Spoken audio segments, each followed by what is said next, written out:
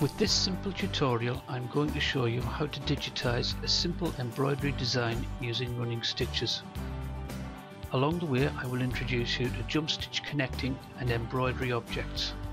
If you haven't already done so, please review my basic videos 1 to 4, as these cover most of the topics I am now going to demonstrate. So let's get started with the image to digitize. I'm going to digitize a simple Celtic design at about 10 by 10 centimeters.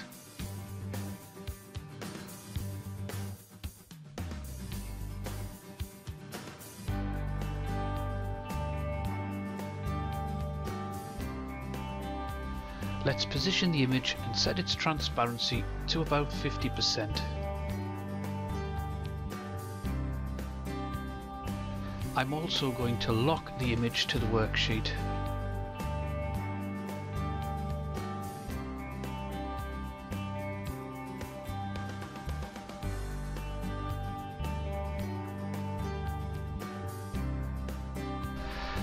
Let's start the digitizing by creating and shaping our outlines.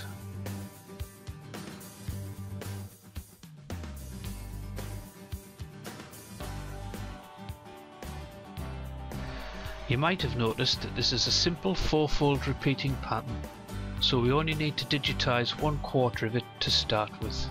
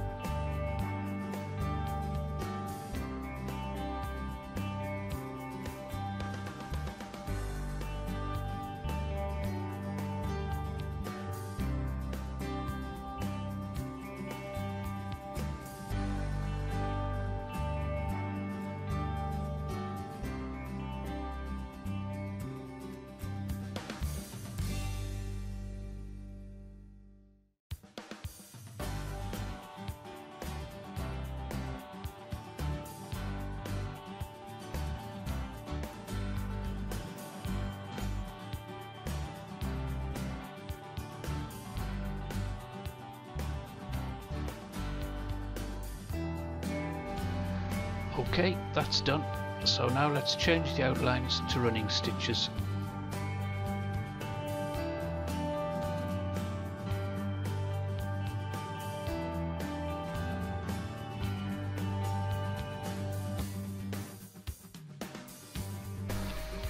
At the moment, these are simple 1-stitch leaders from the red starting point to the blue end point.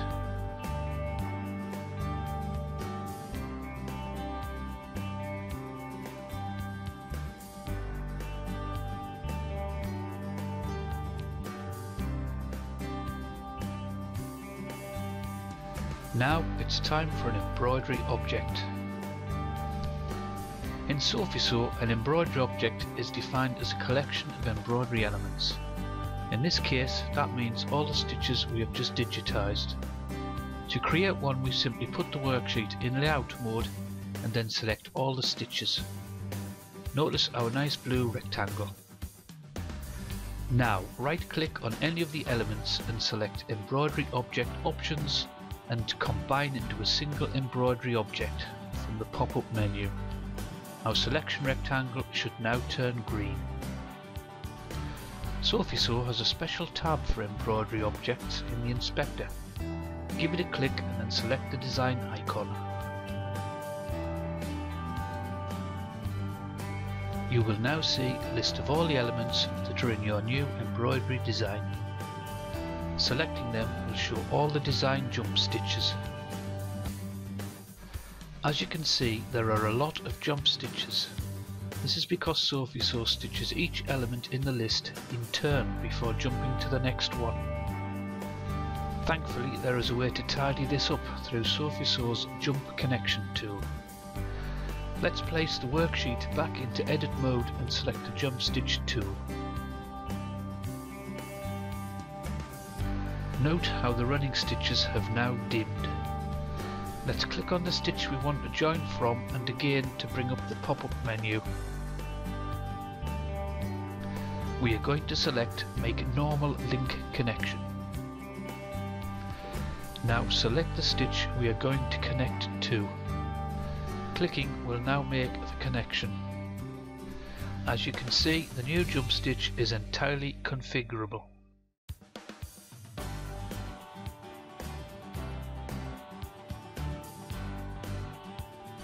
Let's do this again, but this time select Make End Jump Link Connection. Note with this option, the jump stitch is automatically positioned at the beginning or end of the running stitch. Now let's carry on and connect the rest of the design.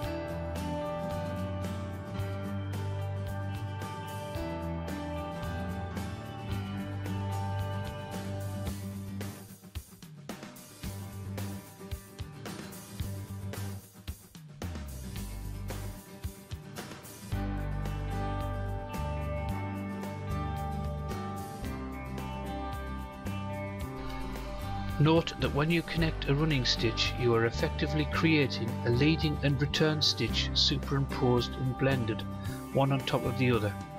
This will give the impression of halving the stitch pitch of any running stitches that you connect. Please bear this in mind when digitizing.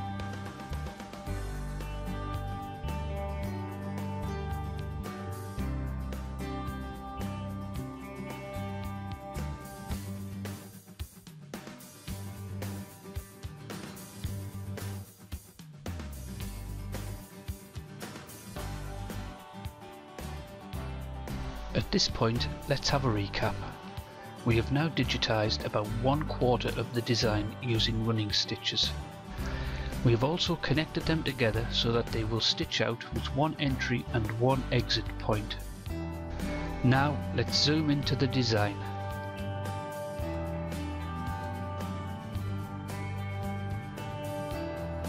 These 2 points here represent sharp changes in the running stitch direction and are suffering from a slight phase distortion in the leading and return stitches that go into making a connected running stitch. In SophieSew you can correct for this by selecting the stitch in edit mode, then right clicking it and selecting Force Stitch at this point. Now repeat for the rest of the simple design.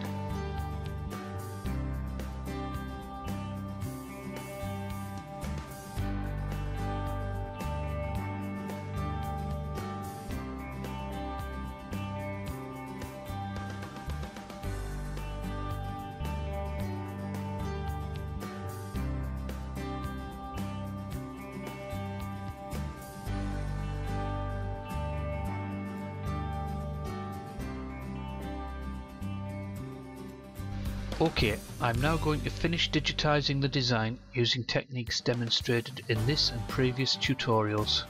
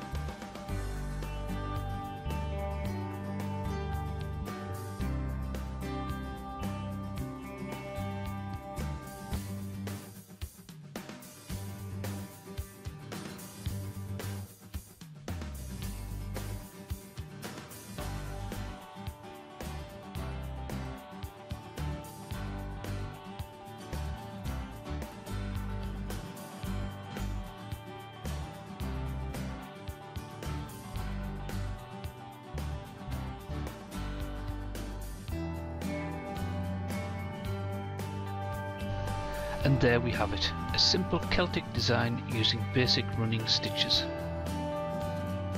But why stop there?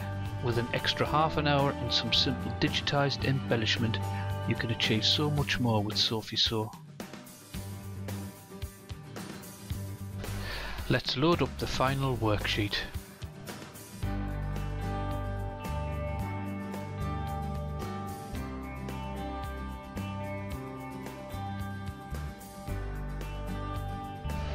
These are the finished designs.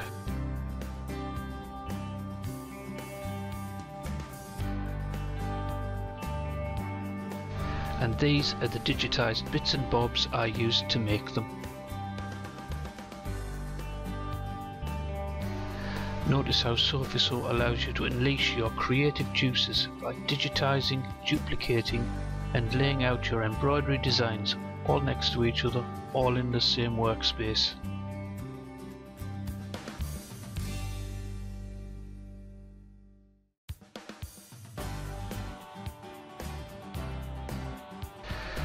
Okay, in my next tutorial I will cover the basics of column stitching in SophieSew. Thank you for watching.